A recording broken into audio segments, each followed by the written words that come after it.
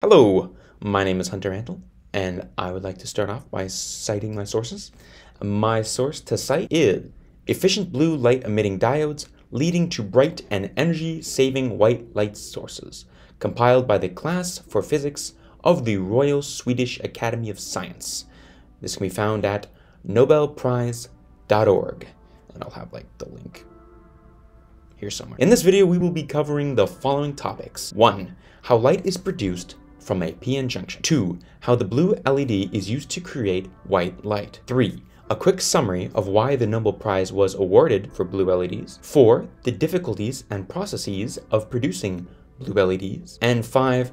The benefits of this achievement. Describe how light is produced in a p-n junction. Some background on how a LED works. A light-emitting diode, or LED, emits light by applying a forward current to the p-n junction of a compound semiconductor.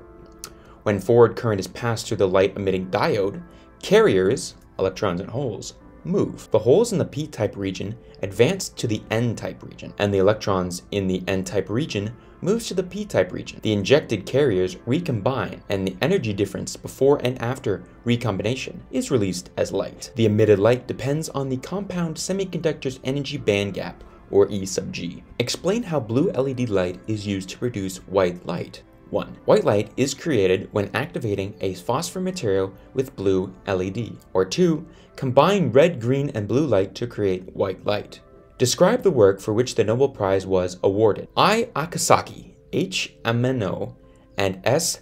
Nakamura were awarded the Nobel Prize in 2014 for inventing highly efficient diodes that emit blue light, a breakthrough that created energy-efficient white light sources for all of humanity. The difficulties in producing blue LEDs. To truly grasp this monumental achievement, we must go back to 1907, when H.J. Round, working at Marconi Electronics, applied a voltage across a carbonium crystal. Lo and behold, the crystal started to glow yellow, but other colors were emitted at higher voltages. Next to the 1940s, the understanding of physics of semiconductors and p-n junctions is progressing. Jumping to 1955, injection electroluminescence was shown in a number of group 3,5 compounds. Around the same time, J.R. Haynes at Bell Telephone Laboratories shocked the world when he revealed that electroluminescence observed in germanium and silicon was because of electrons and holes recombining in the p-n junction. This may seem straightforward to you, but it was revolutionary at the time. In the swinging 60s, experiments with different dopants like zinc, oxygen, or nitrogen generated different wavelengths from green to red. By the end of the 60s, manufacturers were making green and red LEDs from gallium phosphide. So why don't we have blue yet? Well, blue LEDs are made from gallium nitride, and gallium nitride is challenging to grow. Tiny crystals could be grown using a technique called hydride vapor phase epitaxy, but this didn't work well because the growth material was contaminated, and the surface roughness needed to be controlled. When they doped the crystal with p-type particles, hydrogen tainted the process, creating complexes with the acceptor dopants. In their defense, they did not understand hydrogen's role in the doping process. 1981, Isumu Akasaki started studying gallium nitride at Niaga University with Hiroshima Amino. It would take 5 years before, in 1986, high-quality gallium nitride crystals could be grown using the metallurgic vapor phase epitaxy technique. With lots of experiments, they created a process to form device-grade gallium nitride. Put on your chef's hat and preheat your oven. The recipe is as follows. Step 1.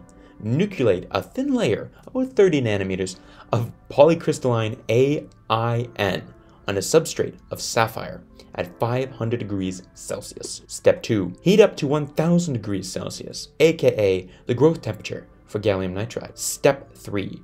Reminder. Check to make sure small crystallites are growing with your preferred orientation. Step 4. Gallium nitride will be grown on those crystallites. Step 5. Enjoy your freshly baked gallium nitride. Step 6. Optional.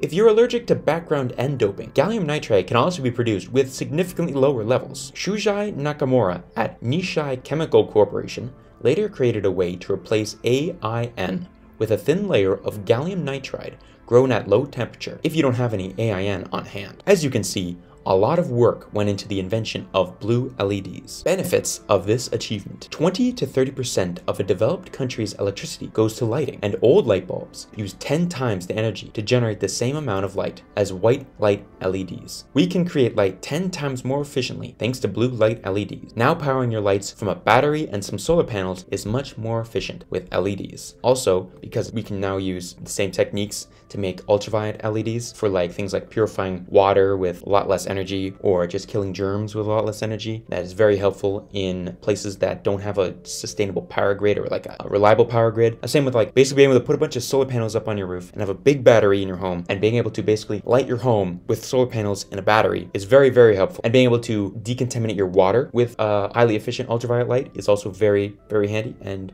even decontaminate surfaces, you know, clean tools and stuff like that. So yeah, that is blue LEDs.